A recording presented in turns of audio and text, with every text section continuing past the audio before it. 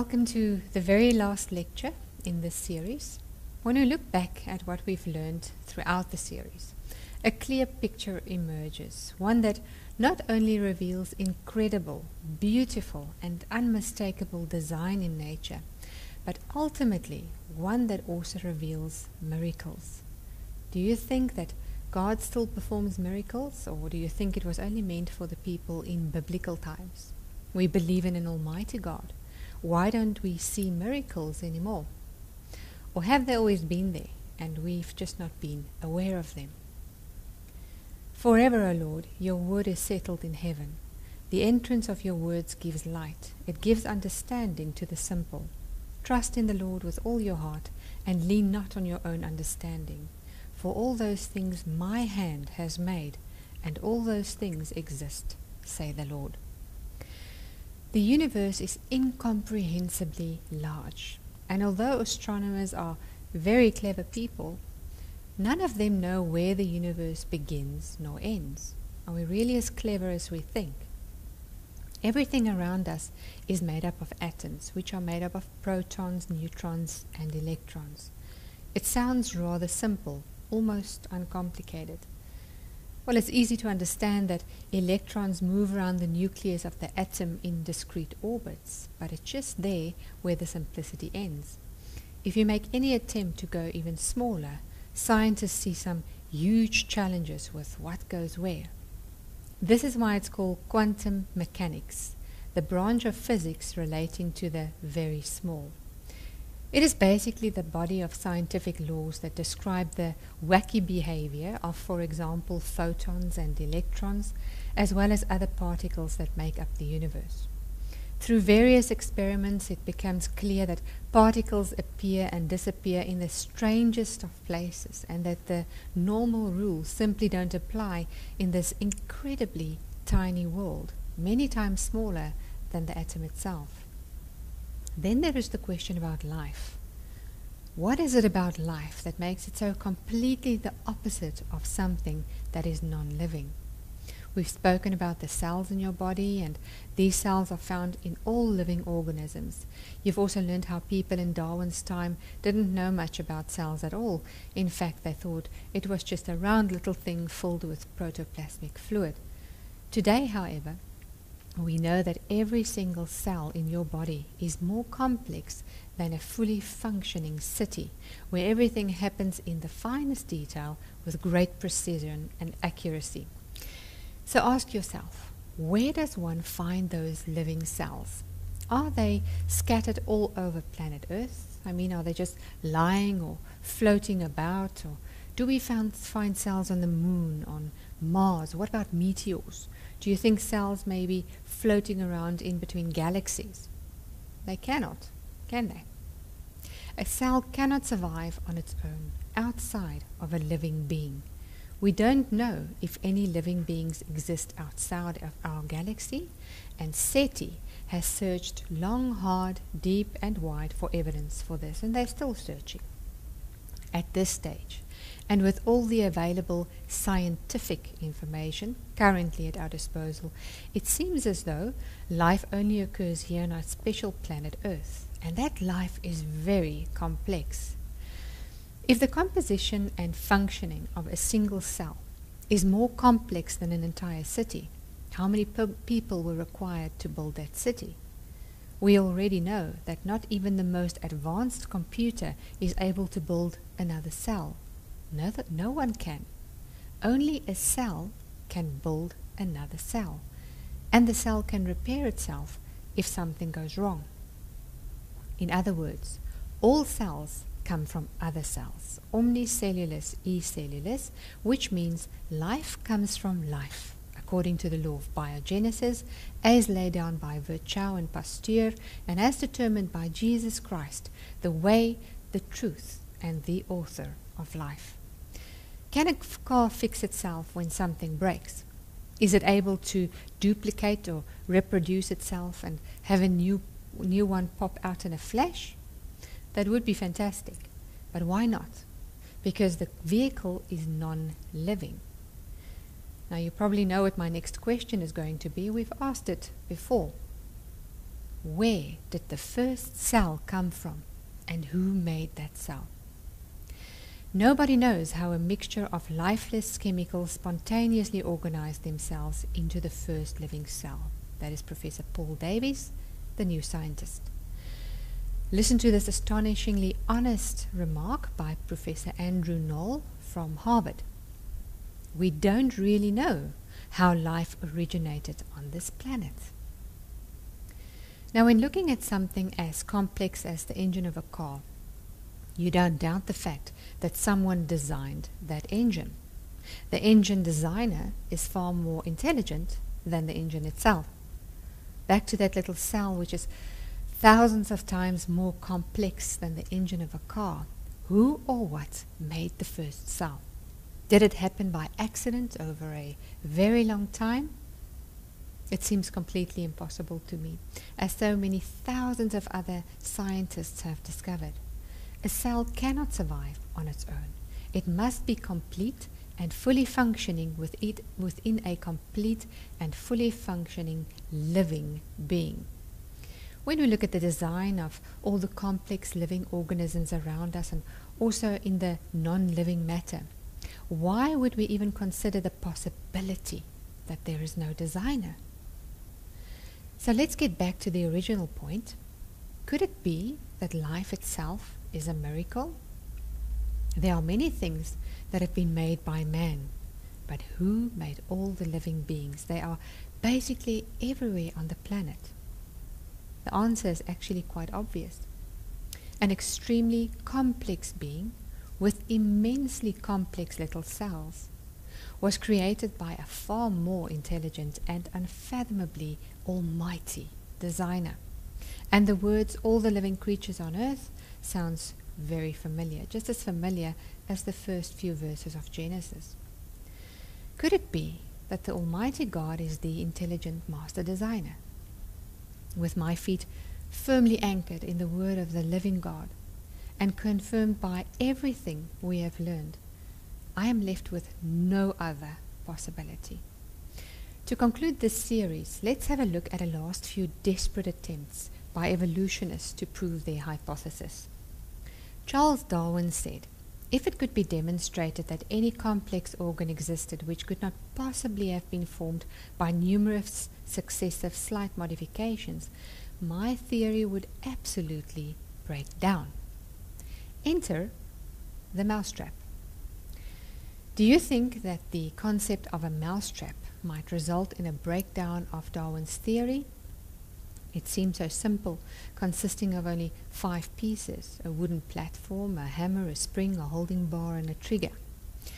Indeed, this little trap is a brilliant example of irreducible complexity, a single system composed of several well-matched interactive parts that contribute to the basic function. Michael Behe explains that if any part of the system is removed, you won't be able to catch that mouse. In other words, the mousetrap cannot function as a mousetrap.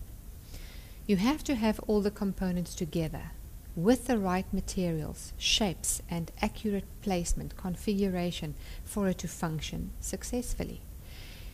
It would take some stretch of imagination to believe that the mousetrap evolved piece by piece.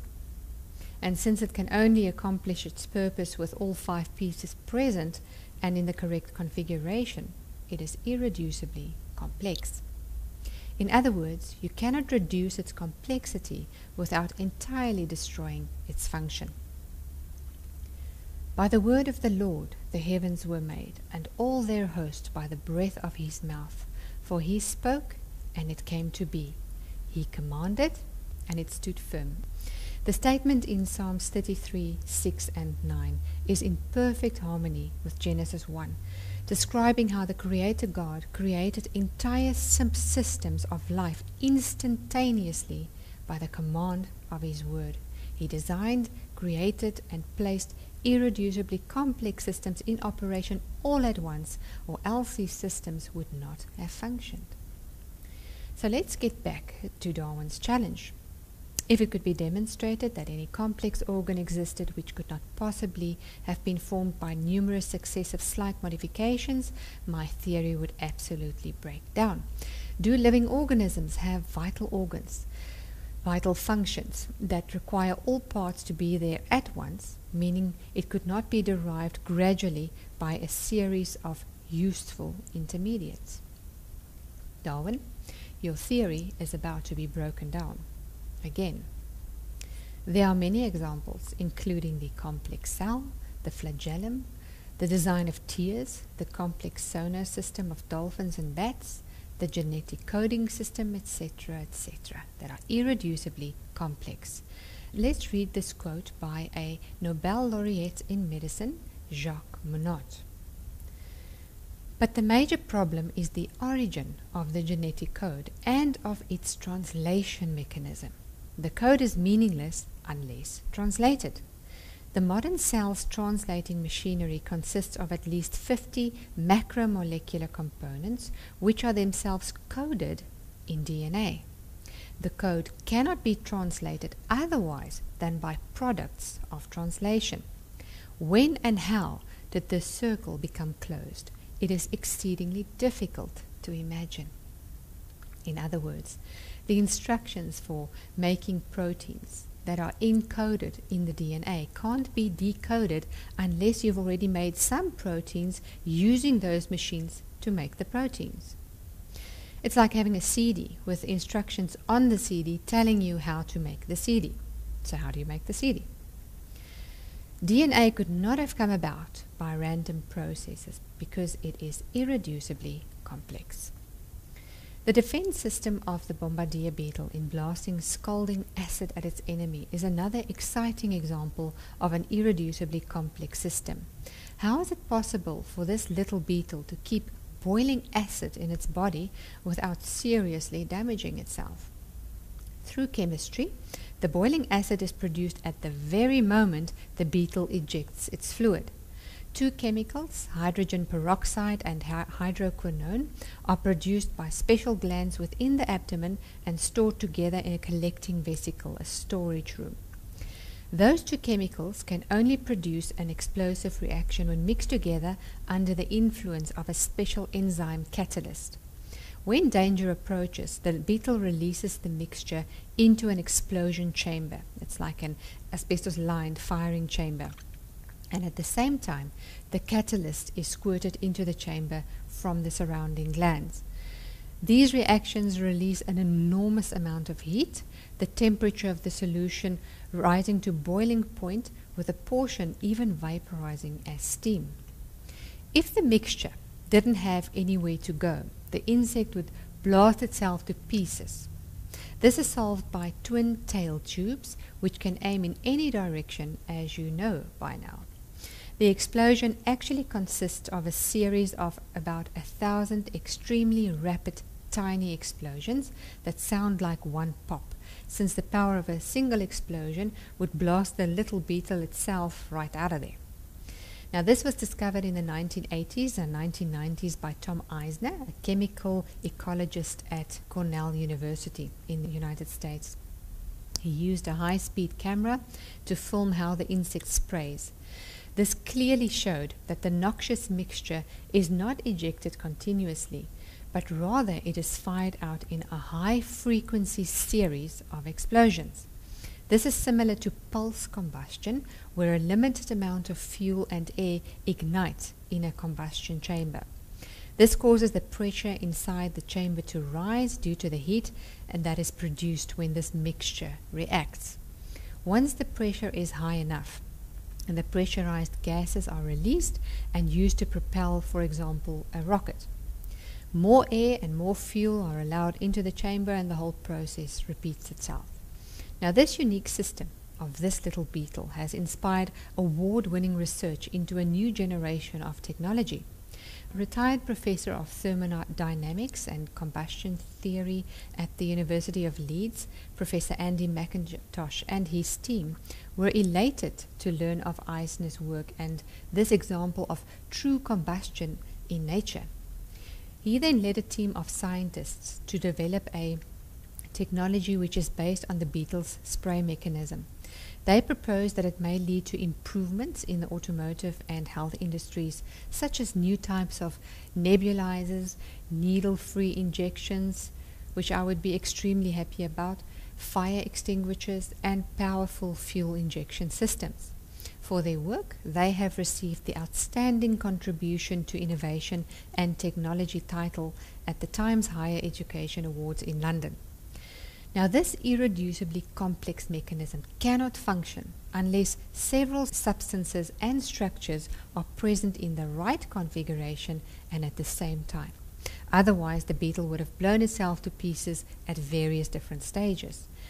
There's no way a slow, gradual process can explain or produce this little bug. Now, talk is cheap, so let's look at the following video with special thanks and credit to Steve Grayson from Exploration Films. Exploration Films. Check us out on the web at explorationfilms.com. Exploration Films, where curious truths and uncommon minds meet. The eye is another example of an irreducibly complex system. Evolutionists have not been able to understand how eyes and vision evolved, neither how an organism with one type of eye descended from an organism with another type of eye. Even Darwin admitted to this problem and stated, "To suppose that the eye, with all its inimitable contrivance for adjusting the focus to different distances, for admitting different amounts of light, and for the correction of spherical and chromatic aberration, could have been formed by natural selection, seems, I freely confess, absurd in the highest possible degree."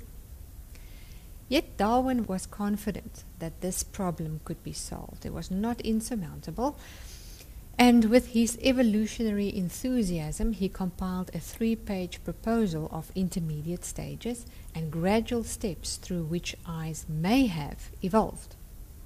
This was really a discussion of various animal eyes, where he suggests that natural selection could bring about gradual changes from single-celled, light-sensitive eyes, for example in jellyfish, to the concave grouping of light-sensitive cells in the eyes of starfish, to the ball of cells with a crude lens in snails, to the fantastic eyes of birds and humans.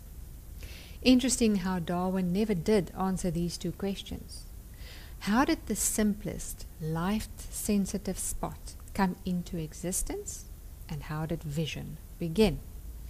Each of the anatomical steps and structures that Darwin thought was so simple actually involve immensely complicated biochemical processes that cannot be explained away so easily. A single plant, a single animal, would require thousands and thousands of lucky appropriate events. Thus, miracles would become the rule. What gambler would be crazy enough to play roulette with random evolution? The probability of dust carried by the wind reproducing Durer's melancholia is less infinitesimal than the probability of copy errors in the DNA molecule, leading to the formation of the eye. Besides, these errors had no relationship whatsoever with the function that the eye would have to perform or was starting to perform. There is no law against daydreaming, but science must not indulge in it. Have you ever stared deeply into the eyes of a fly? On each side of its head we find a compound eye, which means that each eye consists of thousands of tiny little eyes. This enables the fly to see more than one image instead of only one, like us. Yet there are other insects that also have compound eyes, but theirs are compiled differently. The eyes are so complex and perfect that there is simply no way in which they could have evolved. For example, deep in the ocean we find the small mantis shrimp with very complex compound eyes, but their thousands of eyes within an eye focuses onto a single point, just like ours. In addition, scientists discovered that some of these animals have lens cylinders in their eyes to bend the light evenly. They also have a very complex mirror system, too difficult for me to attempt to explain. Yet they want us to believe that these little shrimps work that out all by themselves. With such fantastic capabilities, and to quote Dr. Jonathan Sarfati, NASA ought to hire some of them to invent better telemetry systems in their rockets. This little shrimp has the most complex color vision system in the world, where people have only 3 color receptors, red, green, and blue. The shrimp has 12, of which 4 can see into the ultraviolet spectrum, something which we certainly cannot do, and that is just a mere low-life little shrimp. We are dealing with the work of a master designer, one who used very complex mathematics to accurately calculate all the angles and design the right structure with the use of evenly complicated physics and chemistry. How could those eyes have evolved? Until they worked perfectly, they could not work at all. Nothing works until everything works. Remember, you cannot reduce its complexity without entirely destroying its function. If the little shrimp's eyes evolved through natural processes over millions of years, he would not have been able to see anything until it was working perfectly. Meanwhile, he is surrounded by everything that wants to devour him. How would he have survived? Let's try Darwin's principle of survival of the fittest. Do you still remember that circle? Blind shrimps constantly bumping into their enemies is not fit enough to survive for very long. So which one will survive then? Well, the one that is least blind. Which one is the least blind? The one that survives, silly. On page 588 of his book, Richard Dawkins states that the eye supposedly evolved independently as many as 40 to 60 different times. Given the small probability of even a single eye evolving, or the evolution of any organism at all, the suggestion of it occurring numerous times is indefensible. Advanced vision seems to appear almost at the very beginning of the fossil record, with the oldest eye fossil belonging to a trilobite, a complex, compound eye dating back to the Cambrian, supposedly 540 million years ago. More precisely, the fossil record shows that eyes were very complex since the beginning. Furthermore, nearly all modern phyla rapidly came into existence with fully formed eyes. You see, there really is no long evolutionary fairy tale behind the eye. The gradual development of the eye is impossible due to the extremely sophisticated and interdependent features. It is simply too complex to have happened by accident. The curious thing, however, about the evolution of the vertebrate eye is the apparent suddenness of its appearance and the elaboration of its structures in its earliest known stages. Michael Behe invites the reader of his book to imagine the following scenario. You enter a room and you see a body crushed on the floor flat as a pancake. You observe how a dozen detectives crawl around, examining the floor in great detail with their magnifying glasses for any clue as to the identity of the perpetrator. In the middle of the room, right next to the pancake body, stands an enormous grey elephant. There is an elephant in a global laboratory full of scientists who are trying to explain the development of life. The elephant is labeled intelligent design, yet they still can't see him. Biochemical systems were designed not by chance, nor necessity, nor the laws of nature, but they were planned and designed by the master designer. Homo means the same, and certainly not in the way it is misinterpreted today. Homology is the study of similarities in anatomy and physiology of different kinds of organisms, and was probably first popularized by Huxley in 1863. Huxley was well known as Darwin's bulldog. The fact that similarities exist when certain aspects of life forms are compared is quite obvious. For example, humans and various animals have a heart, liver, 2 eyes, 2 ears, 4 limbs, and 5 digits, fingers and toes, amongst others. The 7 vertebrae in the human neck are basically similar to that of the giraffe's 7, even though the giraffe's vertebrae are much larger than ours. Evolutionists refer to these as homologies or homologous organs or structures. The question, however, is whether the similarity that exists proves that one structure evolved into another, that less complex evolved into more complex. Now, the most obvious explanation for similarity in living beings is that the requirements of life are similar for similar living organisms. The conclusion drawn from this by evolutionists are that these similarities are there because of common ancestry, common descent, and provide a compelling line of evidence for their hypothesis that we evolved from a common ancestor. Darwin devoted an entire book, The Descent of Man and Selection in Relation to Sex, to the idea that humans have common descent with apes and other animals. This argument, homology, as proof for Darwinism, has been used in high school textbooks for generations. My daughter is writing her matric in this year, and I can guarantee that the examples proposed by evolutionists of homology and that we are going to look at now is still in their syllabus. The most common similarity often cited by evolutionists is the pentadactyl limb.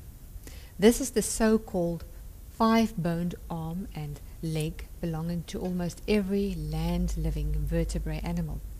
Actually, there are a lot more than 5 bones, but the pattern has been simplified.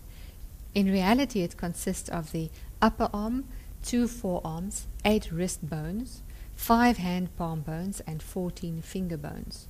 30 bones, not 5. According to evolutionists, the forearm of humans had a similar arrangement to that of a frog, a reptile, the front leg of the horse, and the membrane wing of the bat. Humans and frogs both have 5 digits, fingers and toes, on each limb. But if we believe that the reason behind this is because we are all descended from a common ancestor, we could reasonably expect that the digits grew in a similar manner, don't you think? In other words, we would expect the embryonic development of the digits in humans and frogs to be basically the same as the common ancestor they supposedly descended from. Yet the digit development in humans and frogs is completely different. Humans start off with a spade-like structure, with the fingers and toes developing through the material, which dissolves away. In other words, material between the digits is removed. In frogs, the digits grow outwardly, but independent from buds, so material is added. If evolution provided the correct explanation of the 5-digit similarity between frogs and humans, we would expect not only the similarity, but also the same process of digit development to be similar, since similarity is supposed to be there due to shared genes, common descent. The so-called pentadactyl limb is as much a made-up term as the so-called missing links that is supposed to prove evolution. Think for a moment about the movement of the upper and lower arm as well as the hand. It functions according to the best possible design, meaning there is no better design for it. Design does not provide evidence of thoughtless, random evolution, but rather the opposite, of purposeful creation. Although evolutionists happily use this argument in their attempts to prove evolution, it should be clear to you that similarity between different kinds is not what they need. They need evidence of changes between kinds, not similarities in structure and function of various organs. Without these evidences, their attempt to prove their hypothesis is weak at its best. What they do manage to do is to divert your attention even further away from the truth. The physical similarities have 2 possible causes. Either it shows that the various kinds are related, or that a single designer with infinite intelligence and power created the basic kinds of living systems based on a similar design, each specifically modified or adapted to enable it to survive in its own unique environmental niche. The niche is the function performed in the environment. The evolutionary hypothesis is based on very few and outdated scientific proposals from the 19th century. Almost all they had in those days were arms and legs. A huge amount of biological evidence and using new research techniques has been collected since. But because the 20th century science provided no additional information in support of their hypothesis, some evolutionists still stubbornly cling to arms and legs as primary proof of evolution. During the 19th century, Ernest Haeckel was one of the most enthusiastic supporters of Darwin's concept of evolution.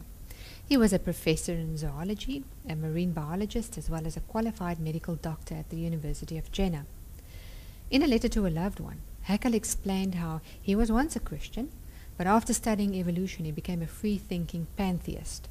Pantheists believe that God is in everything and therefore identifiable with the universe, its powers and its laws. Accordingly, everything possesses a form of godliness, even this table. Taylor wrote the following about Haeckel. He became Darwin's chief European apostle, proclaiming the gospel of evolution with evangelistic fervor, not only to the university intelligentsia, but to the common man by popular books and to the working classes by lectures in rented halls. Haeckel was the first person to put together an evolutionary family tree for humanity. To fill the gaps between inorganic, non-living matter and the first signs of life, he conjured up a series of miniature protoplasmic organisms that he called Munera. He described these hypothetical creatures as not composed of any organs at all, but consist entirely of shapeless, simple, homogeneous matter, nothing more than a shapeless, mobile little lump of mucus or slime consisting of albuminous combinations of carbon. Haeckel is, however, mostly famous for his fraudulent diagrams. In 1868, based on his enthusiastic support of Huxley's idea of abiogenesis, the idea that life comes from non-life, he produced a whole range of fake diagrams in which he compared the so-called similarities of human embryos with animals, a bird, a pig, and a fish, as proof that everything alive had one common ancestor. The human embryos are initially depicted as identical to those of various animals, after which it goes through a whole range of evolutionary changes, including having gills like a fish, a tail like an ape, etc. It follows that a human embryo supposedly passes through a fish stage, an amphibious stage, a reptile stage, and so on. It is often referred to as the law of recapitulation, or Haeckel's term, the biogenetic law, which implies that the individual embryo repeats its so-called evolutionary history. Well, that law, the biogenetic law, does not exist, and the whole idea is today dismissed as false. No wonder he struggled so much to find anatomical evidence in support of his idea. But since he was never one to allow a lack of evidence to stand in his way, he simply conjured up some drawings of embryos by altering the ones that were made by other scientists. In 1874, Professor Hess pointed out Haeckel's fraudulent alterations. This year, 2017, that is 143 years ago. Professor Hess sarcastically referred to the fact that since Haeckel taught at Jena, home at the time of the finest optical equipment available, Haeckel had no excuse for his inaccuracy. Professor Hess further said that anyone who engaged in such blatant fraud forfeited all respect and essentially eliminated himself from the ranks of scientific research workers of any stature. Haeckel even admitted that he was guilty. A small portion of my embryo pictures, possibly 6 or 8 in 100, are really, in Dr. Brass, one of his critics' sense of the word, falsified. All those, namely in which the disclosed material for inspection is so incomplete or insufficient that one is compelled, in a restoration of a connected development series, to fill up the gaps through hypotheses and to reconstruct the missing members through comparative synthesis. What difficulties this task encounters and how easily the draftsman may blunder in it, the embryologist alone can judge. Michael Richardson was a lecturer and embryologist at the St. George's Hospital Medical School in London. Currently, he's a professor of animal development at Leiden University in the Netherlands. Even though he is not a creationist, he said that he always knew something was wrong with Haeckel's drawings, since they didn't square with Richardson's understanding of the rate at which fish, reptiles, birds and mammals develop their distinctive features.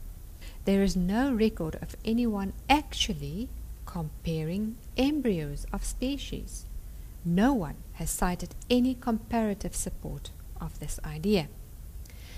So Professor Richardson assembled an international team to examine and photograph the external form of 39 embryos from a wide range of vertebrate species at a stage comparable to that depicted by Haeckel. They published their results in 1997 already. Now this photo, with thanks and appreciation to Professor Richardson, shows how the different creatures that they investigated were all very different, so radically different that Haeckel's drawings of similar looking embryos could not possibly have been done from real specimens. Nigel Hawkes interviewed Richardson for the Times in London in an article where Richardson described Haeckel as an embryonic liar. This is one of the worst cases of scientific fraud. It's shocking to find that somebody one thought was a great scientist was deliberately misleading. It makes me angry. What Haeckel did was to take a human embryo and copy it, pretending that the salamander and the pig and all the others look the same at the same stage of development. They don't. These are fakes. I want to repeat, Professor Richardson is not a creationist. And today, one of the most tragic consequences of this idea is the argument that the fish is only in the fish phase, so you're only slicing up a fish, is still used by some abortionists to convince young girls and women that killing their babies is okay. The atheist Carl Sagan describes it as follows. By the 3rd week, it looks like a little segmented worm.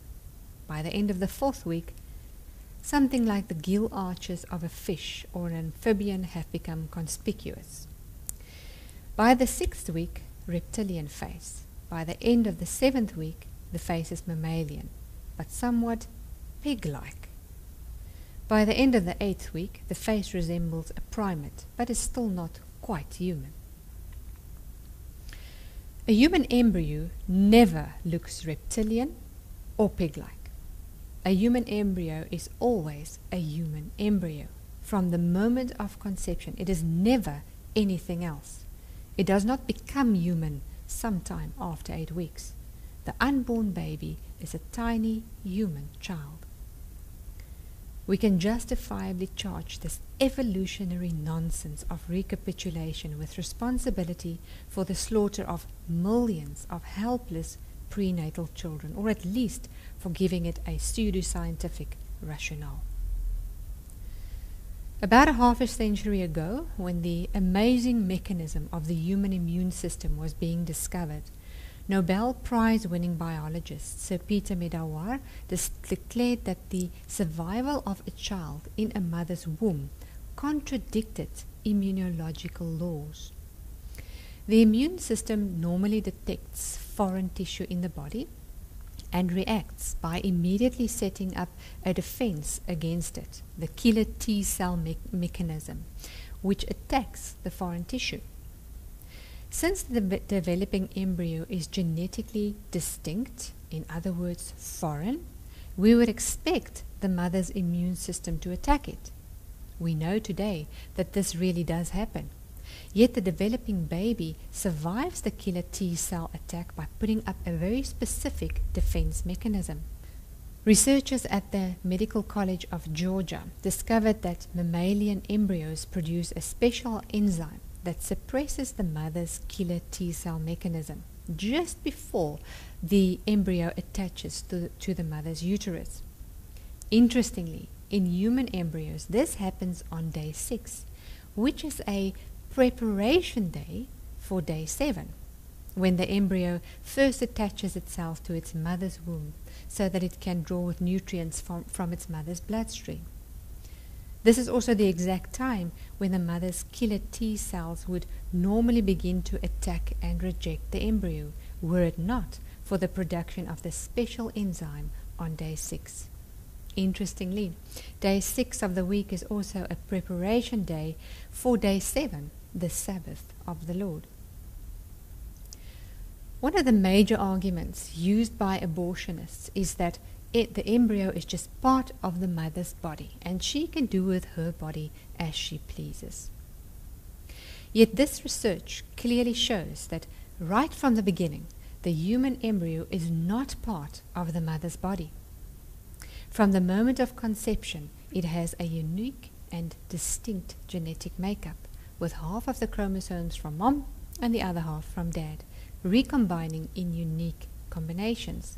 The very reason why the mother's defense system will identify it as foreign. The tiny, unborn baby is an entirely separate entity, completely human from the very beginning, and we have no right to even contemplate ending his or her life. Exodus 20:12. You shall not murder. Your eyes saw my unformed body. All the days ordained for me were written in your book before one of them came to be. I praise you because I am fearfully and wonderfully made. Your works are wonderful. I know that full well. Let's briefly look at this because it can be confusing. Only the first one, the law of biogenesis, is valid and true, and it basically says that life comes from life. We will look at how this has been proven. The biogenetic law, or Haeckel's law of recapitulation, is the law that does not exist. This is the discredited idea that embryonic development is a brief repetition of evolutionary development. Abiogenesis is Huxley's new term for spontaneous generation. A means without and bio means life. This is the discredited belief that living organisms can somehow be produced by non-living matter. Now let's have another look at abiogenesis, the belief that living organisms can somehow be produced by non-living matter. So given the right conditions and precursors, life would arise or be generated all by itself, spontaneously. There were various recipes for this well-established so-called fact of science. According to this view, worms, flies, or even mice would simply spring forth from decaying meat, grain, or other materials. For example, it was also thought that meat left to rot would spontaneously give rise to maggots and flies. This established the belief in spontaneous generation of maggots and flies from rotting meat. Francesco Redi proposed a very simple experiment to test this hypothesis. Let's cover the meat with some fine material and see what happens. Well, of course, no maggots or flies swarmed from the meat as it rotted because no flies could get to the meat to lay their eggs, which produces maggots. And so Redi overthrew the long-established scientific doctrine and replaced it with a new doctrine that was later formulated by Pasteur and Virchow as life comes from life, what became known as the law of biogenesis. Pasteur banged the final nail in the coffin of spontaneous generation when he carried out his famous swan-necked beaker experiment. He placed a sterilized meat broth in his beaker, and he then heated the thin neck of the beaker and bent it downwards like the neck of a swan. While the bent neck allowed air to get to the broth, it prevented anything dropping into the broth from the air. So the broth stayed clear for a year, establishing the fact that a sterilized broth open to the air without any protection, such as with a swan neck, would be contaminated by pre-existing life forms falling into it from the air, even though these were invisible to the naked eye. Pasteur definitively showed that microbes did not arise in a sterile meat broth until and unless other microbes had access to it.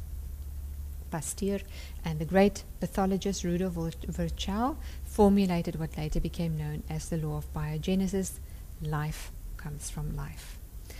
The implication of this research was that life does not create itself. It required God to create it originally.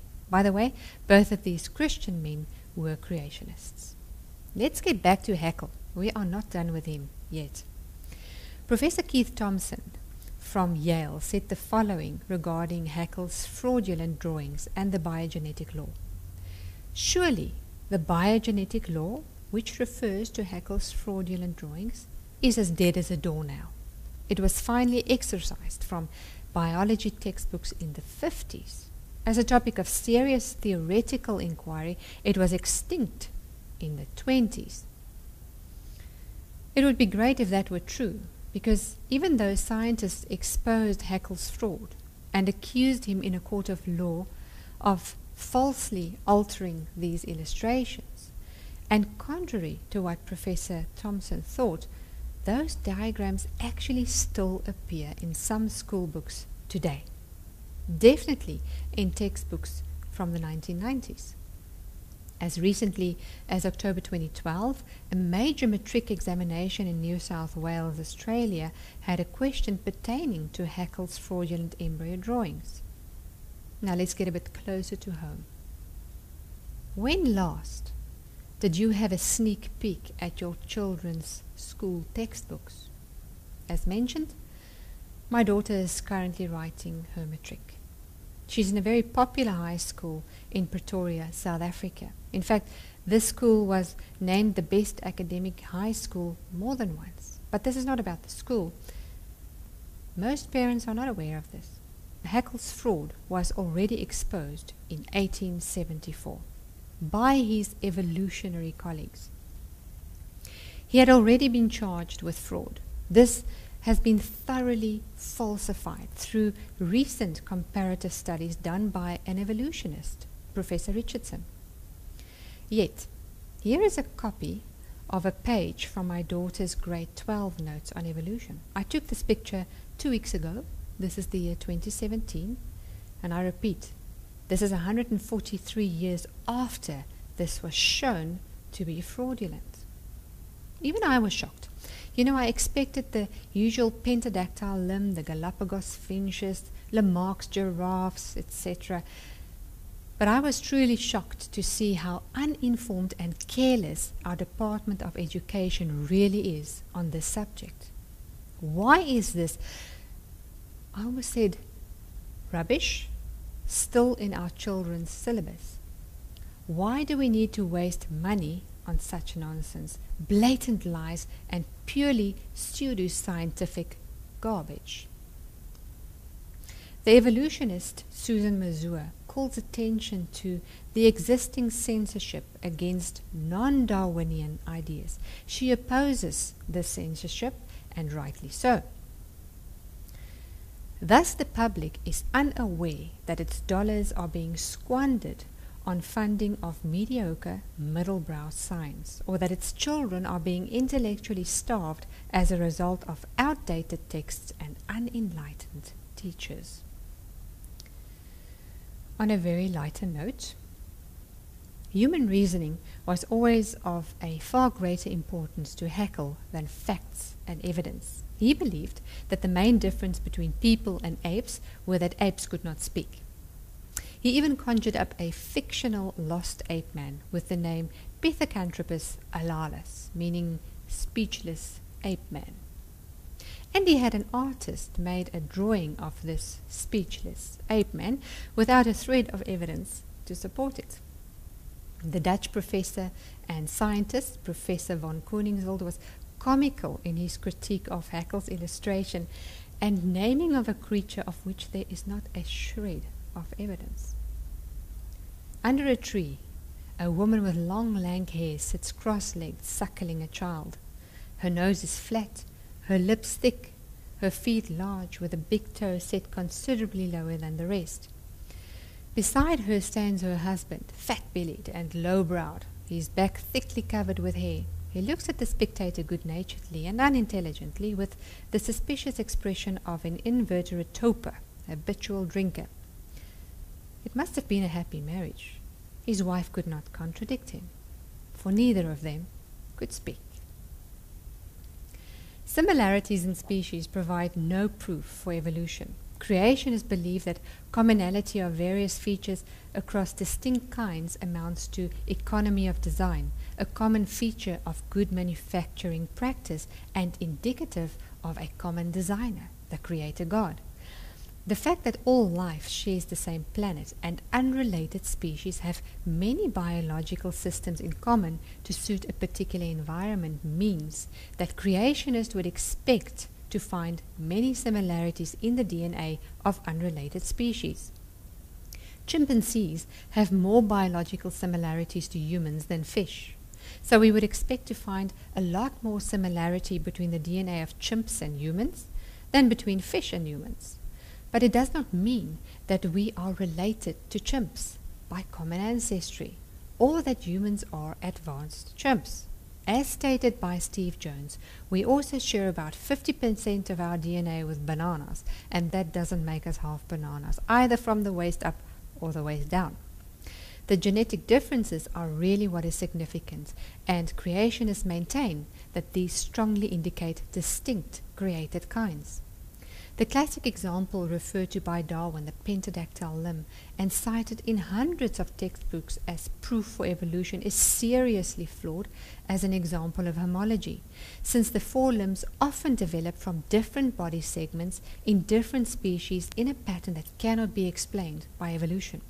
Comparative anatomy fails completely when an attempt is made to trace all life forms, including fossils, back to their supposed universal common ancestor, since few skeleton, muscle, and brain counterparts exist in single-celled animals. It is homology that Darwinists rely on to bridge the gaps in the fossil record. It is homology that underlines the diagrams drawn up by Darwinists from Haeckel to the present day, showing how every living thing is related. Ultimately, however, it is homology that has provided the greatest stumbling block to Darwinian theory, for at the final and most crucial hurdle, homology has fallen. And so their search for Grandpa continues. You think we're going to find him? You know what? There is at least one thing that we can agree with evolutionists, and that is that we do have a common ancestor, a human, and his name was Adam. Similarities, homology, provide no proof of evolution. All that is proven is that the same general form performs the same general function, which brings us to purposeful design by an intelligent designer. Sean Doyle wrote, "The capacity that humans have for willing ignorance is astounding at times. It amounts to saying, it looks like a duck, it sounds like a duck, it feels like a duck, it's clearly a rock." Time for an experiment for our children. Let's step into Mom's kitchen. On closer inspection, you will discover all sorts of interesting things such as cutlery. Small spoons, large spoons, 5 or 6 types of knives, forks, and so forth. Now, would you assume that the larger spoons evolved from the smaller spoons? Of course not. That would be quite silly. What does it show then? An intelligent person designed the cutlery, and each one was made for a specific purpose. Purposeful design by an intelligent designer.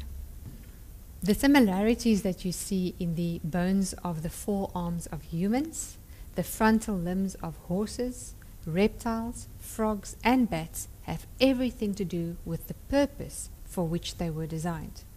The cutlery did not make itself, nor was it the result of a chance arrangement of molecules. It was designed by a designer. Even if machinery was used in the manufacturing, someone with intelligence designed the machines. Whether it is similarity in eyes, arms, hearts, lungs, or tongues, the answer is creation, based on a specific basic recipe for a specific purpose. Different animals also have anatomical components or features that differ completely from that of other animals. If this was not the case, all animals would have looked the same. Now let's have a look at dogs and cats. Although they have many of the same features or components, they still differ completely.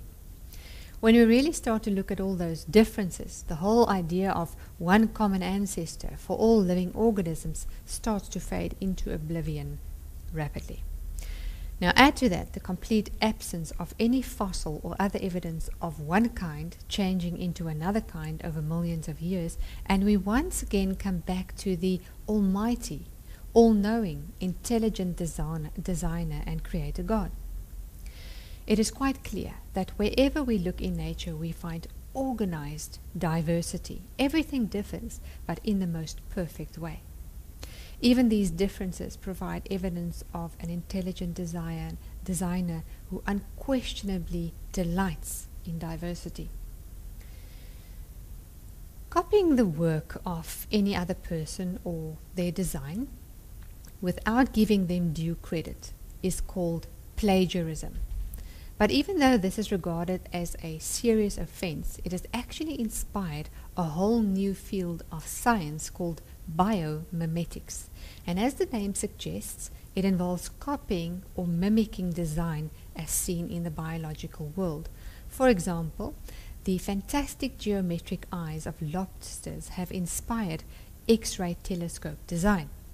And the amazing properties of spider silk are inspiring chemists in the development of extremely strong materials.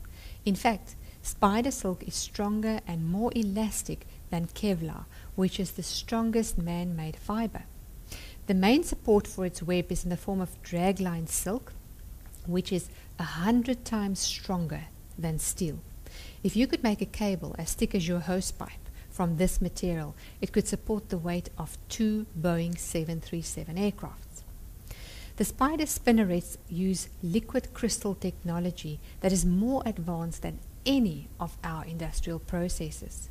The gecko's feet can stick to most polished surfaces through tiny hairs called setae, of which the tips subdivide into spatulae that exploit the tiny forces between the molecules.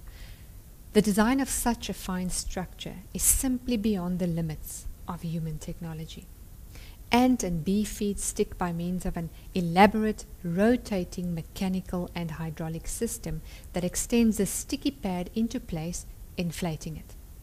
Scientists are continually discovering more fantastic examples of design in nature and copying them. Where there's design, there's a designer. Yet, copying the work of the designer without giving him due credit would also amount to a form of plagiarism, don't you think? Doesn't it make sense that we should give credit, due credit, to the master designer? Romans 1:20-21.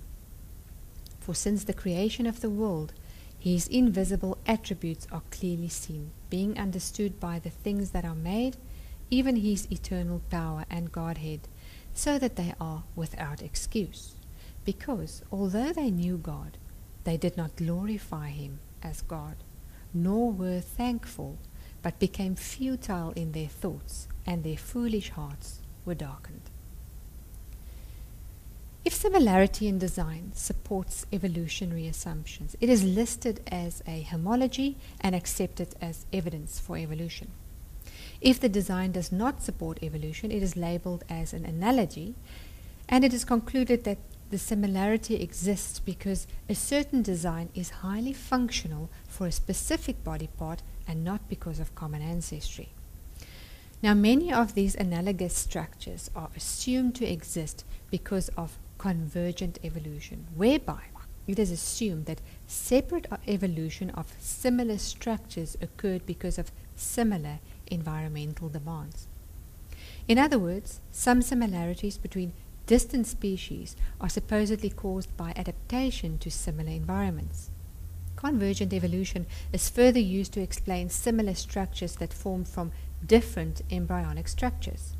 So this is a phenomenon where different animals have the same organs, structures that appear similar superficially, yet differ significantly in anatomy and physiology. We will now look at wings as an example of similarities in completely different organisms that could not have evolved from each other. The evolutionist argument from homology lacks scientific content. This particular lack has very serious implications.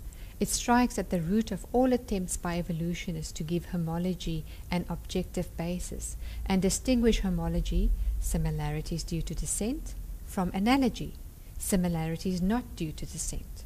The only way they can recognize analogous variation, especially when due to convergent evolution, is by criteria, for example genetic or embryological, which we now know do not hold for organs of unquestionable homology.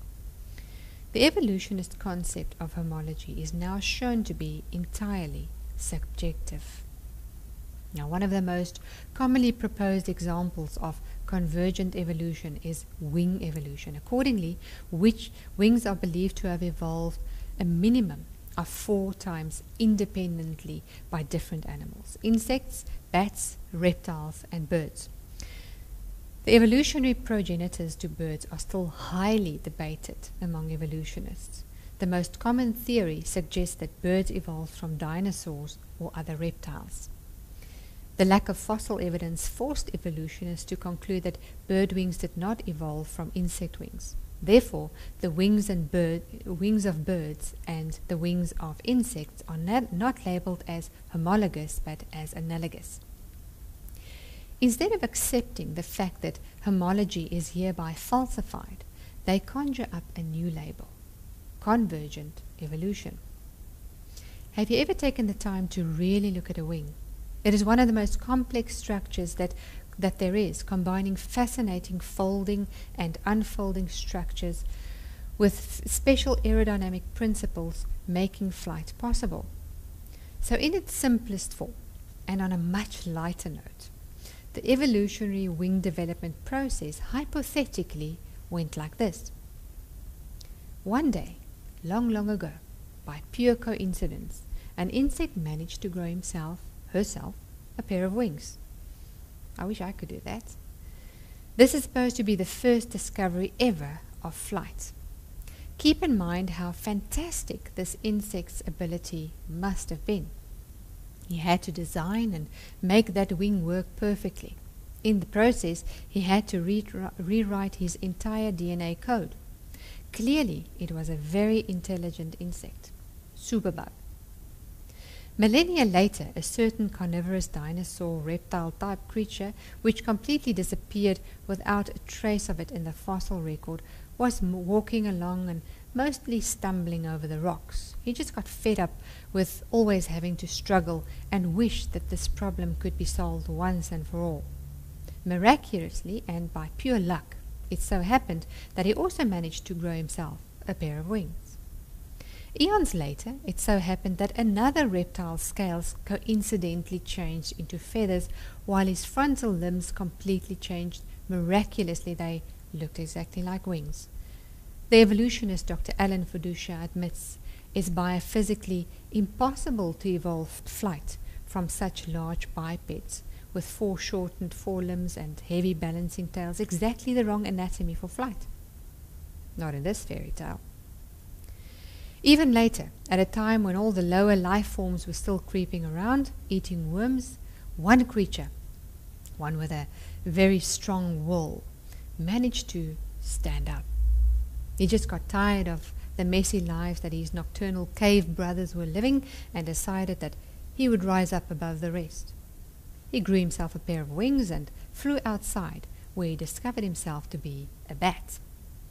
However, he quickly realized that he needed a bit more than a pair of wings in his new occupation. He then completely redesigned his mouth and ears and developed his own personal radar system. Isn't that fantastic?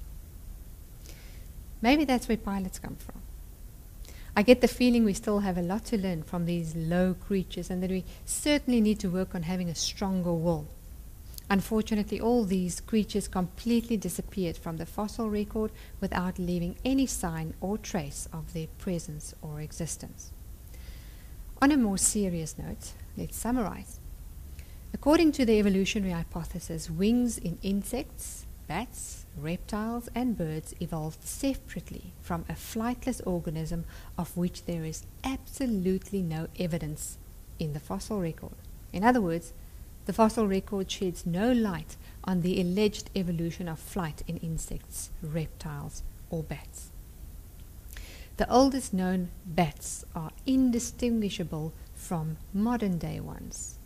The evolutionist Paul Sereno admits, for use in understanding the evolution of vertebrate flight, the early record of pterosaurs and bats is disappointing. Their most primitive representatives are fully transformed as capable flyers. In other words, the fossil record clearly shows that a bat is a bat is a bat. Evolutionists state that similarities undeniably point to common ancestry. But you've seen that this is not true, because close similarity is often found in creatures which evolutionists agree that common ancestry cannot be the explanation. Then they conjure up a new term, convergent evolution, in an attempt to explain away this problem.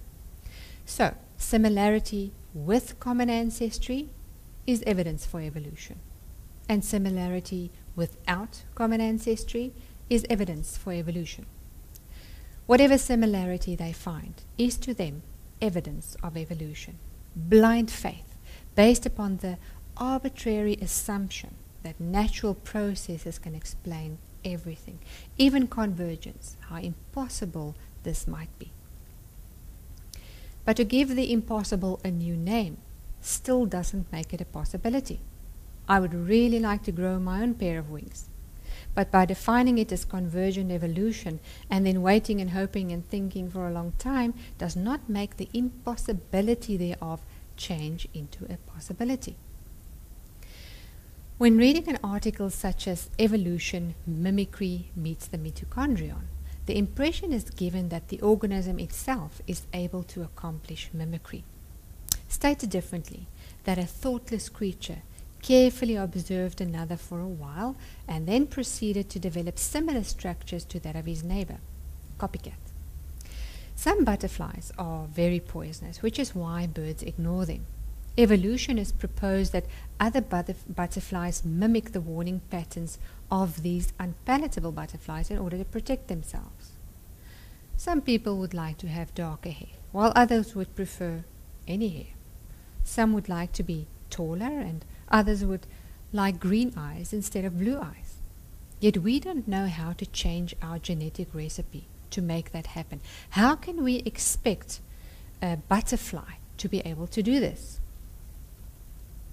Mimicry is simply another example of random adjustments, adaptations of an organism to its environment, by natural selection giving it a competitive advantage for survival. And again, this provides no evidence for evolution. Vestigial organs, they call it vestigial, which means undeveloped, incomplete, left over, remnant. Hereby, they propose that humans have a whole collection of organs which, according to the evolutionists, are incomplete and undeveloped, a mere remnant of our evolutionary and ancestral monkey business days, and which we apparently have no need for anymore. According to Newman, you have no less than 180 so-called remnant, incomplete, unnecessary organs and structures in your body. So your body is really like a museum filled with antiques, according to them. Living creatures, including man, are virtual museums of structures that have no useful function, but which represent the remains of organs that once had some use. To date, however, not a single evolutionist has been willing to sacrifice even one of those unnecessary organs. First of all, you can never prove whether an organ is unnecessary, since its function may be determined at a later stage, as have happened with more than 100 so far. Furthermore, if the alleged vestigial organ really was unnecessary and no longer needed, it would prove devolution, not evolution. What the evolutionist really needs is nascent organs, organs that are increasing in complexity to prove their hypothesis. Let's have a look at a few of the so-called vestigial organs and why the number have shrunk from 180 in 1890 to 0 in 1999.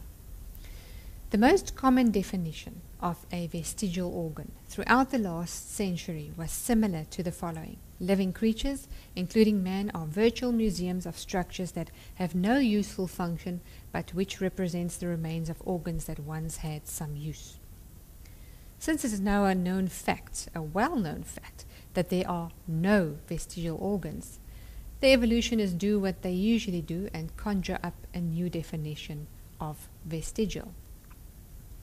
Any part of an organism that has diminished in size during its evolution because the function it served decreased in importance or became totally unnecessary. Examples are the human appendix and the wings of the ostrich. Yet they never define how much reduction is required before the label vestigial is applied. 1%, 3%, 80.7%. Furthermore, there are so many examples of reduction that the label vestigial itself actually becomes useless. As mentioned before, this rather proves the occurrence of devolution, not evolution. Let's have a look at a few examples. The two tonsils or glands at the back of your throat help to protect you against infections and are known to increase resistance to throat infections. Tonsillectomy is the most frequently performed piece of surgery.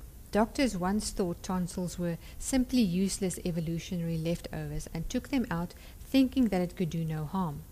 Today there is considerable evidence that there are more troubles in the upper respiratory tract after tonsil removal than before, and doctors generally agree that simple enlargement of tonsils is hardly an indication for surgery.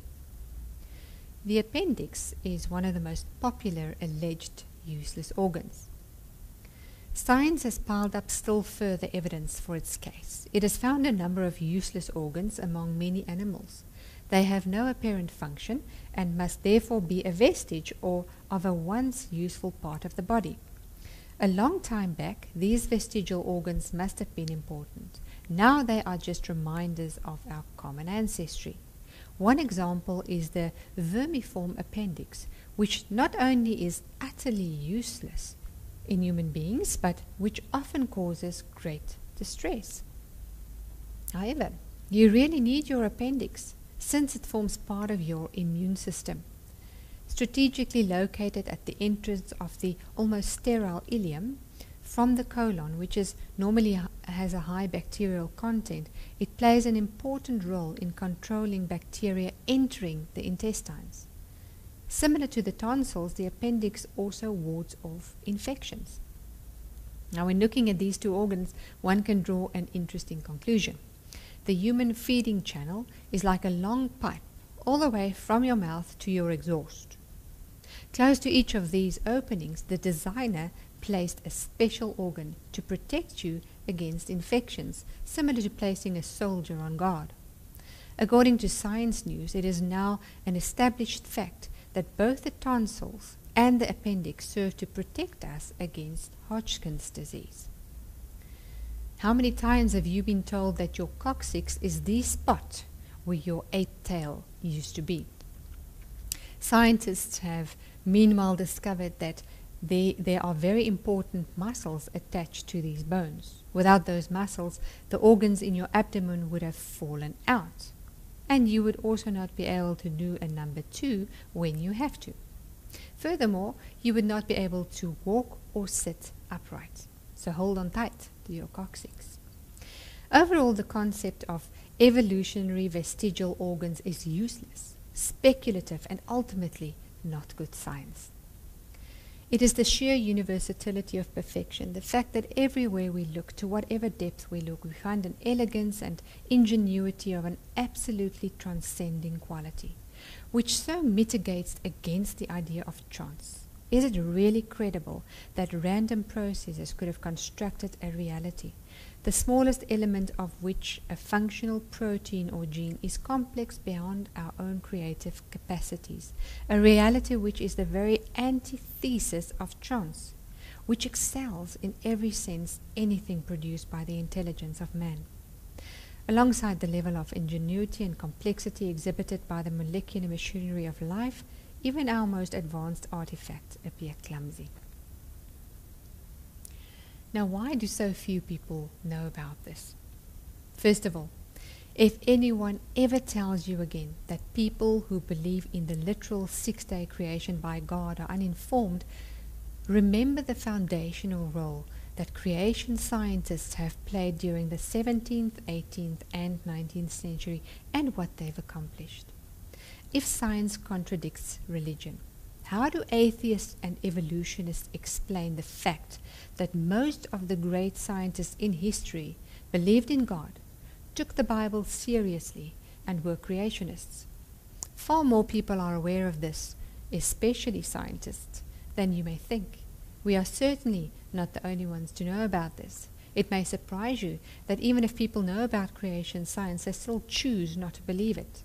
If you really want to know the truth, you'll have to put in some effort to find it, and most people simply don't have the time or don't really care enough about it.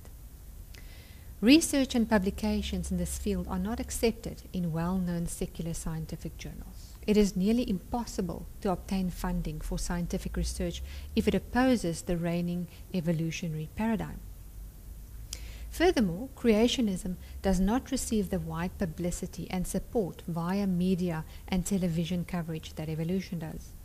I mentioned earlier that creation scientists stand a real chance of losing their employment if they attempt to publish articles supporting creation.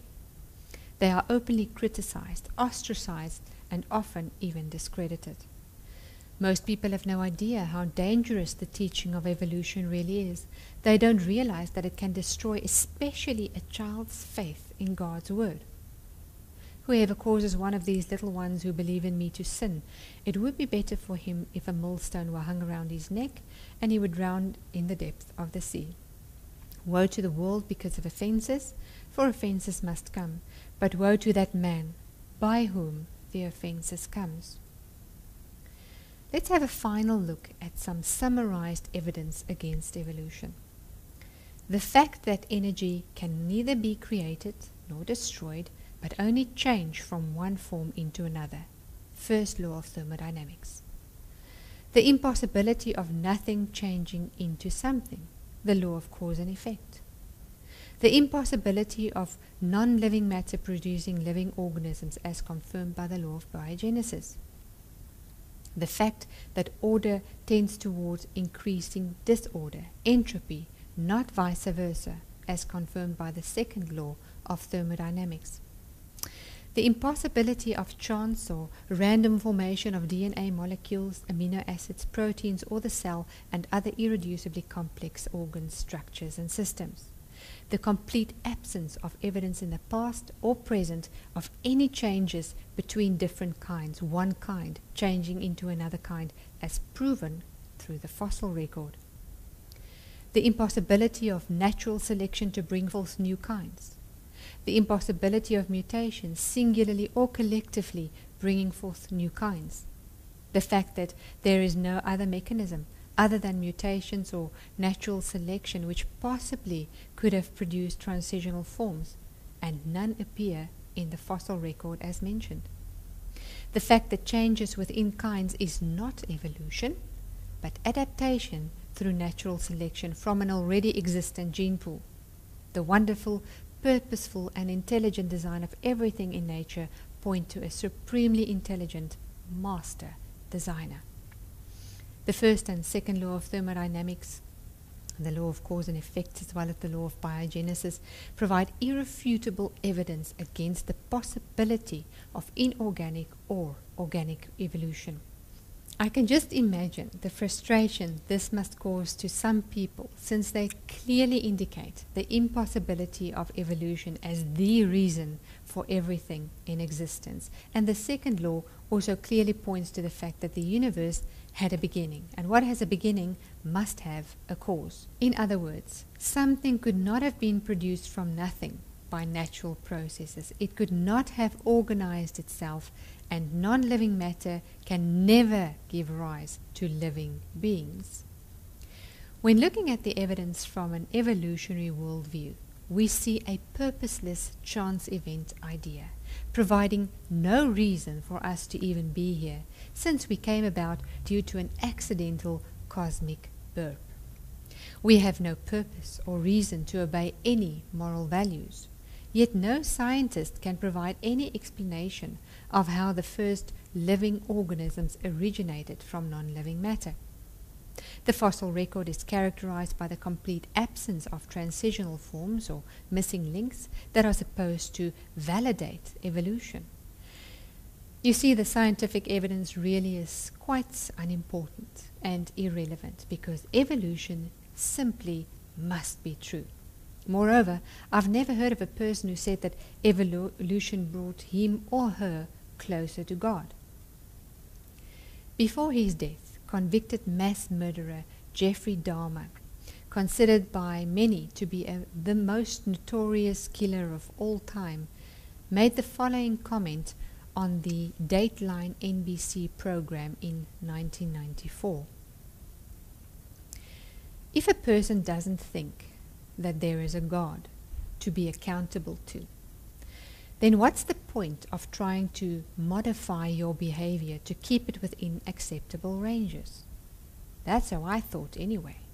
I always believed that the theory of evolution is as truth, that we all just came from the slime. When we died, that was it. There is nothing, and I've since come to believe that the Lord Jesus Christ is truly God, and I believe that I, as well as everyone else, will be accountable to him.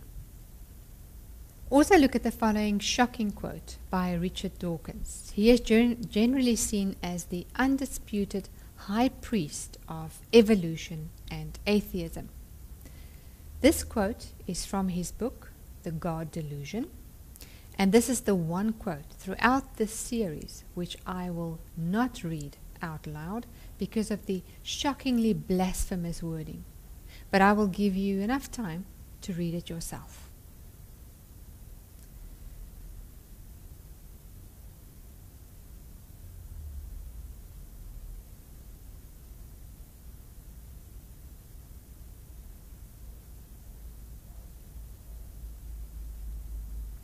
Richard Dawkins, the high priest, poster boy of evolution.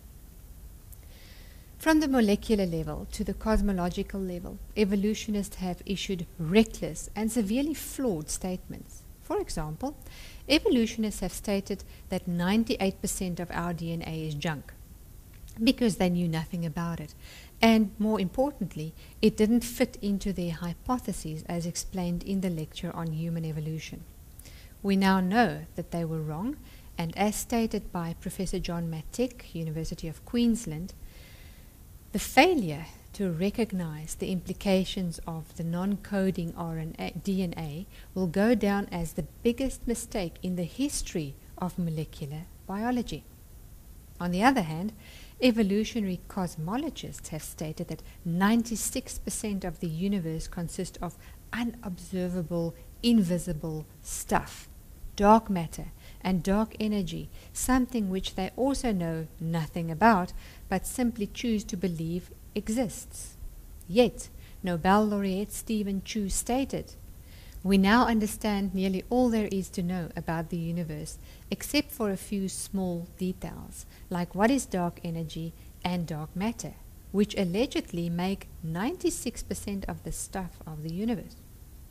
Some have even suggested that non-coding RNA, this is the so-called 98% junk DNA, is the dark matter of genomes. If they were wrong about 98% of our DNA, something that can actually be observed and studied, how can we trust that they are right about 96% of the universe, something that cannot be observed nor studied and which they admit they know absolutely nothing about? Such elaborate, audacious statements, claiming to know everything about nothing. What else have they been wrong about, and will they ever admit to their blind faith? Well, one person did. One of the world's leaders in evolutionary biology, the geneticist and self-proclaimed Marxist Richard Lewontin, openly and frankly admitted to his blind faith in evolution. Our willingness to accept scientific claims that are against common sense is the key to an understanding of the real struggle between science and the supernatural. We take the side of science, in spite of the patent absurdity of some of its constructs, in spite of its failure to fulfill many of its extravagant promises of health and life, in spite of the tolerance of the scientific community for unsubstantiated just-so stories, because we have a prior commitment, a commitment to materialism. Moreover, that materialism is absolute, for we cannot allow a divine foot in the door. Someone once said, if I didn't believe it, I wouldn't have seen it.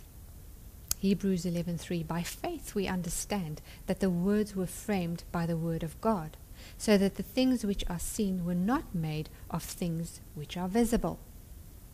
There is only one God, the unchanging creator and ruler of the universe, and his moral law, the 10 Commandments, forms the foundation of his governance.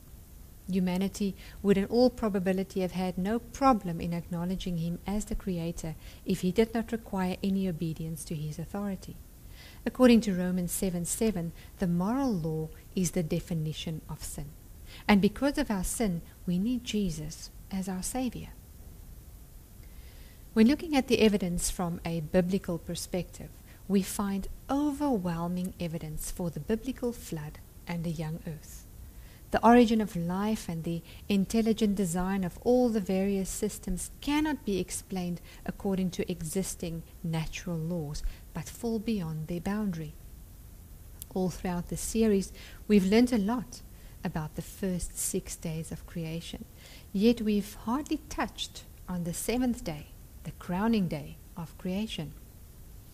Now, I'm painfully aware of the fact that what I'm going to talk about now is a serious bone of contention in the church today.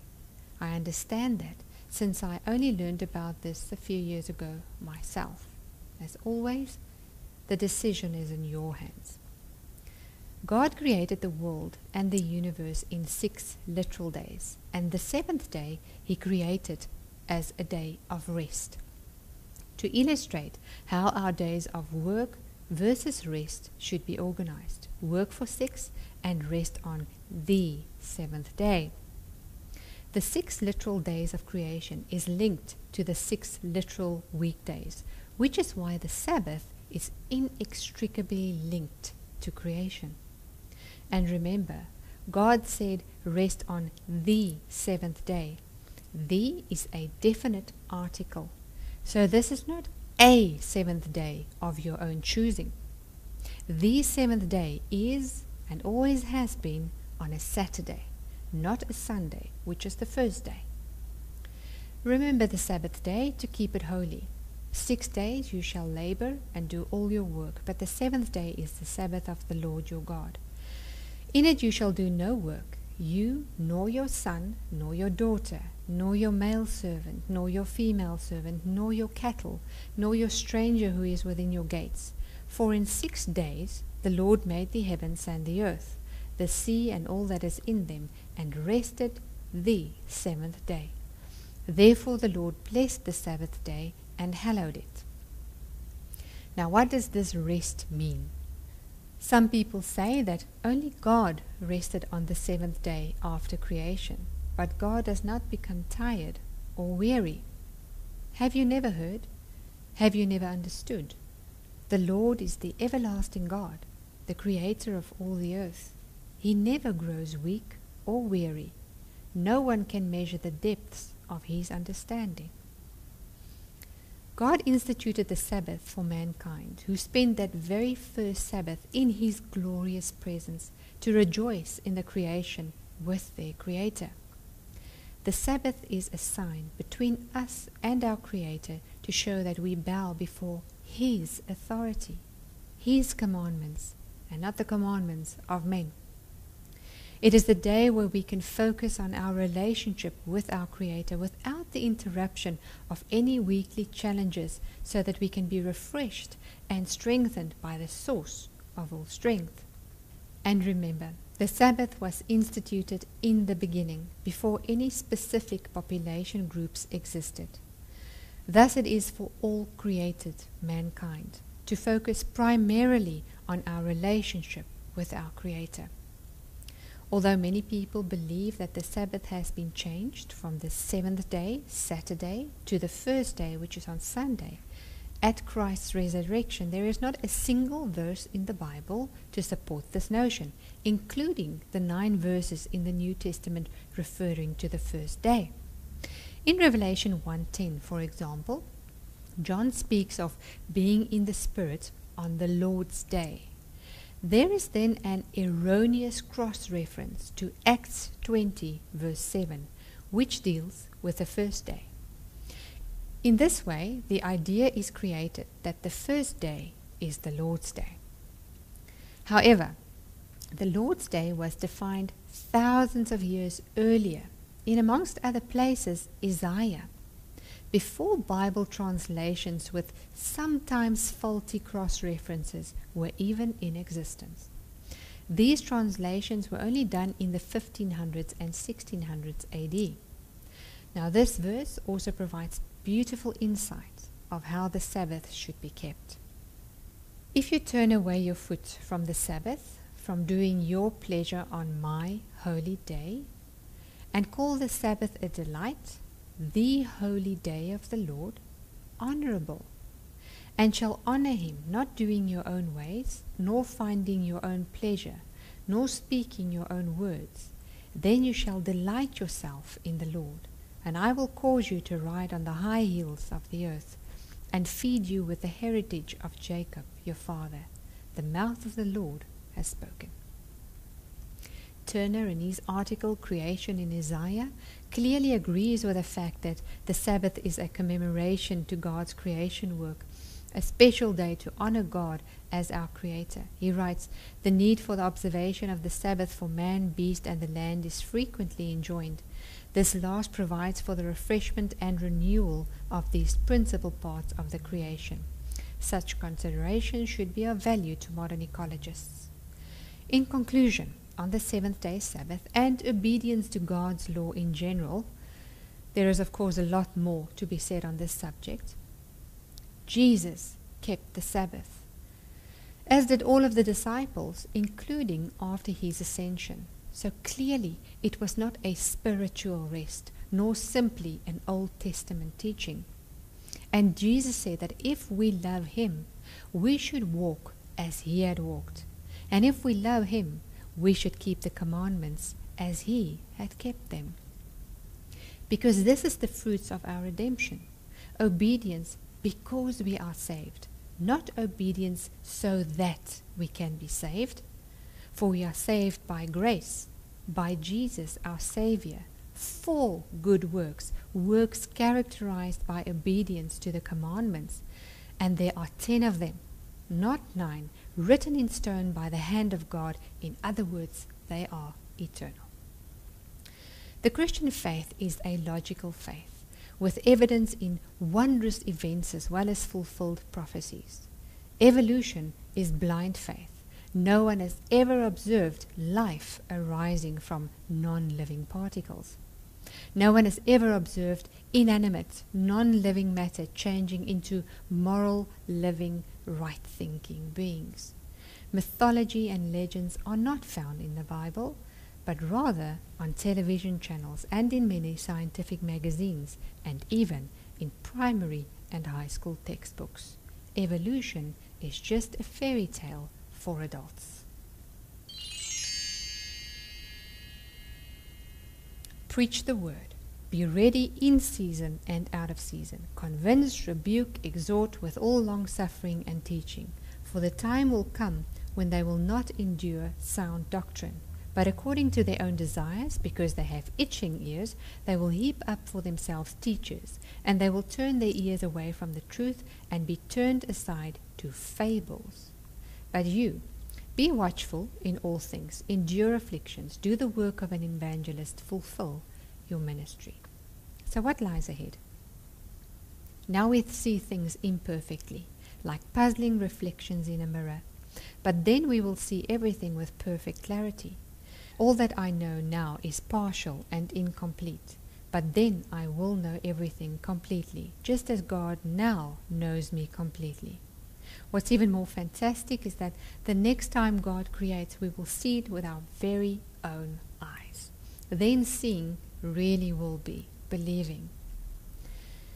Then I saw a new heaven and a new earth, for the old heaven and the old earth had disappeared. And the one sitting on the throne said, "Look, I am making everything new." Eye has not seen, nor ear heard, nor have entered into the heart of man the things which God has prepared for those who love him. Here are they who keep the commandments of God and the faith of Jesus. He who has my commandments and keeps them, it is he who loves me. And he who loves me will be loved by my Father, and I will love him and manifest myself to him. If anyone loves me, he will keep my word, and my Father will love him, and we will come to him and make our home with him. Blessed are those who do his commandments, that they might have the right to the tree of life, and may enter through the gates into the city. The origin and design of the universe cannot be explained by natural causes. Since we know that the universe had a beginning, and what has a beginning must have a cause, we know that intelligence was required to generate the complex coded information we know of today. Design requires a designer. And since we also know that there was no material intelligent designer for life, it is logical and legitimate to invoke a non-material designer for life, a designer who is able to form miracles by the power of his word. Although we cannot use science to describe how miracles happen, this is irrelevant to the fact that miracles are possible and knowable. Sean Doyle explains that miracles are not necessarily violations of laws of nature, but rather additions to them. I want to end off with the words of Dwight K. Nelson. Young Christian, do not jettison your faith. Reason does not demand it. Long-time believer, do not abandon your Bible. Skeptic, please reconsider the evidence. Thank you so much for taking part in this journey with me. I really pray that this information will be a great blessing to you. Thank you.